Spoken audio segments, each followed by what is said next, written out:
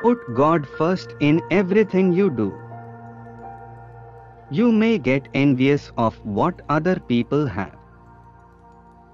But know this, everything they have accomplished, and everything they have is by God's grace.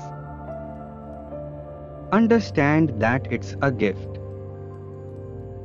If you put God first in your life, He will protect you, He will direct you, and He will correct you. When God gives you success, you must keep God in your life. He will keep you humble, and even if you don't stick with Him, He will always stick with you.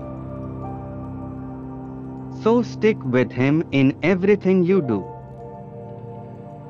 Go and achieve everything you want to achieve, but stay with God.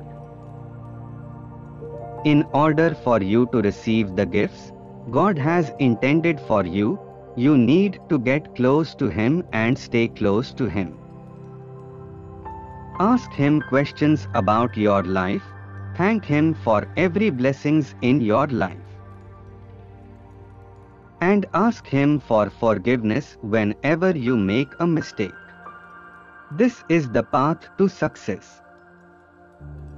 This is how you will be blessed for sure. So put God first in everything you do, and watch how your life will blossom.